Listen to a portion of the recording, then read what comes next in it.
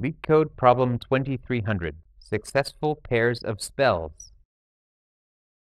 This solution works by performing a binary search at each spell. For the search to work, the potions must be sorted. We create an empty array to hold the output.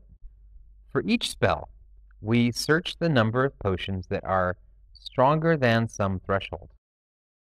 Find the minimum potion strength required for success.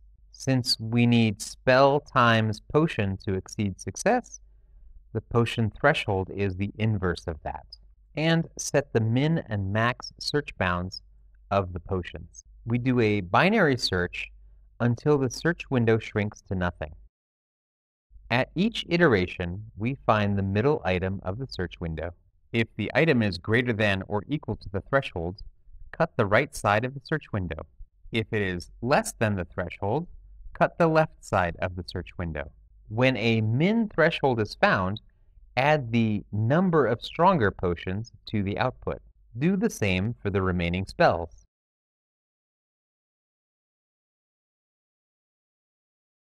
The result is the number of successful potions for each spell. The time complexity for this implementation is n log m, since we perform a binary search for each spell. Want a full breakdown? Watch here, link in the show notes. That's how you solve